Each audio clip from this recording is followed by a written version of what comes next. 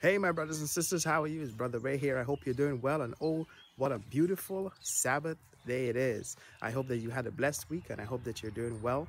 And I'm on here to give you another quick verse, to give you some words of encouragement and some inspiration in the name of the Lord on this beautiful Sabbath day.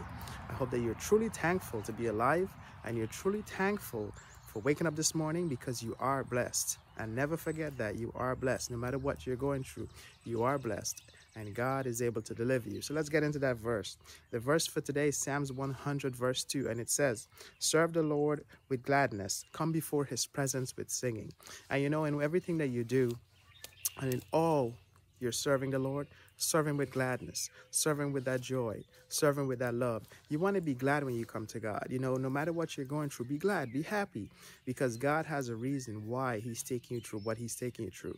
He will deliver you. He will provide for you. He will take care of you. He will sustain you and he will redeem you. But remember, you got to serve the Lord with gladness, all right?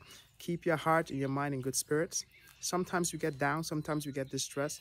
Life is not easy, but remember, with God in your ship and with God in your vessel, you will not lose. With God in you, you're the majority. So keep going, keep trusting in God, have a blessed and spiritual Sabbath, and be encouraged. And as usual, you know, my brothers and sisters, I got to say this. If I didn't say this, I wasn't Brother Ray.